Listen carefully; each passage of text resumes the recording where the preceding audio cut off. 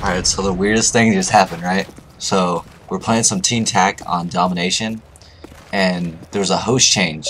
And like right before the host change, it was like, enemies capturing C. So right after the host changes, I run over here, right?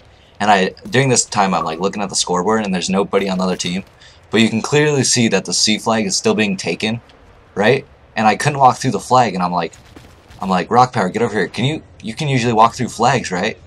And so he comes over here and you can't walk through it, right? And if you look really closely, you can see my crosshairs turned red. I didn't even notice it till I'm watching it now, but right, and he's trying to rock through, and then he knifes the air, and all of a sudden this freaking what is that? M6 or M? This gun flies out of it, you know. And then there's a screenshot of from his view knifing it, and then here's third person. When I saved it, it didn't, for some reason it didn't save it, but he got points for it. He got 150 points for it for defending the objective. And but yeah, WTF moment, right?